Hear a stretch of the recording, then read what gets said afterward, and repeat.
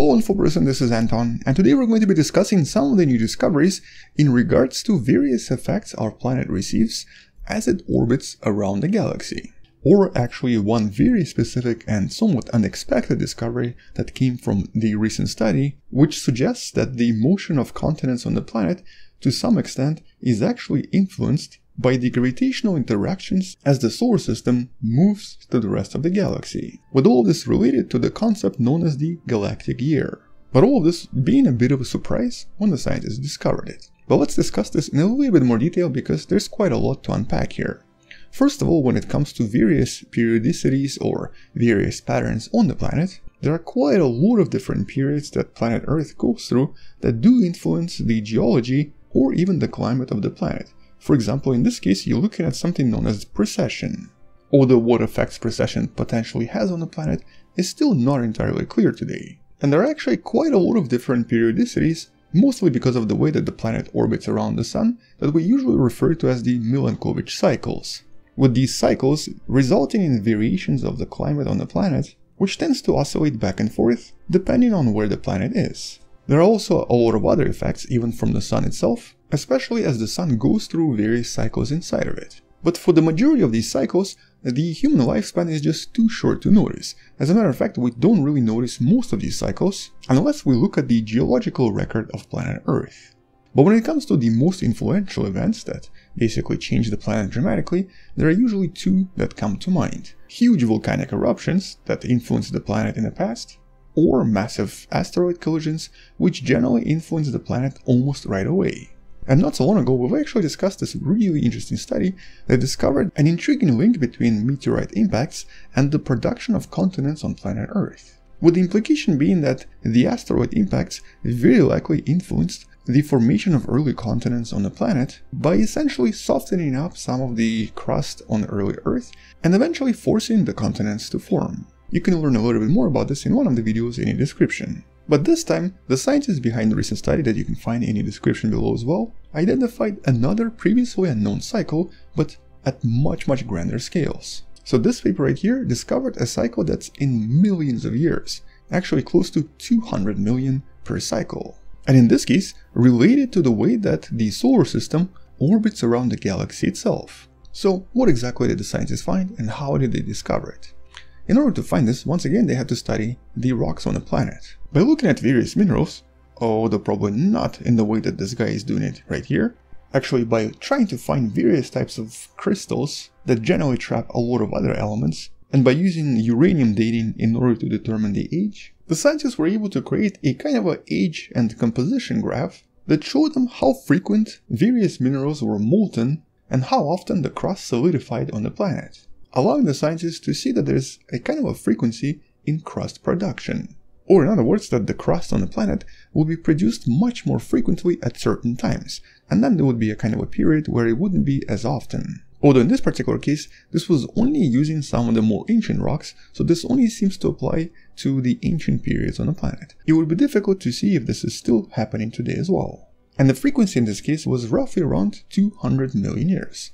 So basically every 200 million years, for some reason, the amount of crust on the planet seems to kind of increase as if the planet suddenly becomes more active, potentially because of volcanism, maybe because of the asteroid collisions, or maybe both. And I guess normally we would probably leave it at that. But in this case, the scientists decided to kind of speculate a little bit more and potentially even discover the source of this periodicity. What's causing this? Why exactly is it 200 million years? And so in this case, the scientists really have to start thinking outside of the box. They had to leave the solar system and look at the bigger picture. They had to see if any of this could be caused, in this case, the orbit of the solar system around the galaxy. Now today, we believe that the Sun sort of orbits in this way. The speed of the Sun going around the galaxy is around 240 km per second, and it takes roughly around 200 million years to complete a single orbit. Today this is known as the galactic year. By the way, there's an older video on the channel that should be in the description that actually talks a little bit more about exactly how the solar system orbits around the galaxy, because there are still a lot of misconceptions about it. But anyway, the thing about the solar system as it orbits around the galaxy is that its speed is actually a little bit different compared to some of the other objects, such as the galactic arms. In this case, the galactic arms have a slightly slower velocity of about 220 km per second, which suggests that once in a while, the solar system is going to pass through the galactic arms and thus find itself in a more dense environment with more stars, more gas, and thus more gravitational influence. In this case, the scientists calculate that approximately every 200 million years, the Sun actually passes through one of these galactic arms, experiencing the effects in the process. And by passing through these denser regions, the galactic interaction with other objects, for example some of the stars that could be much closer now, would cause some of the distant objects from the Oort cloud to then make their way toward the inner solar system and increase the collision chance with various planets, including of course planet Earth.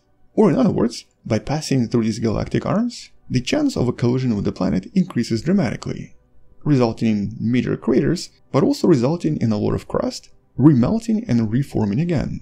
And because a lot of these distant objects would actually be colliding with the planet at much higher velocities, up to 50 km per second, the resulting collision would be much more powerful compared to a typical asteroid. And so it's these very high energy impacts, periodic high energy impacts, that seem to be visible in the record found in these minerals. Although at the moment, that's just one of the potential explanations. Pretty good one, but still not a definitive explanation, because first of all, we're still not entirely certain how many arms our galaxy has, and how often the solar system actually passes through these arms. And more importantly, we still have no idea what happens to the solar system when it does pass through these arms, and if it actually has any effect at all.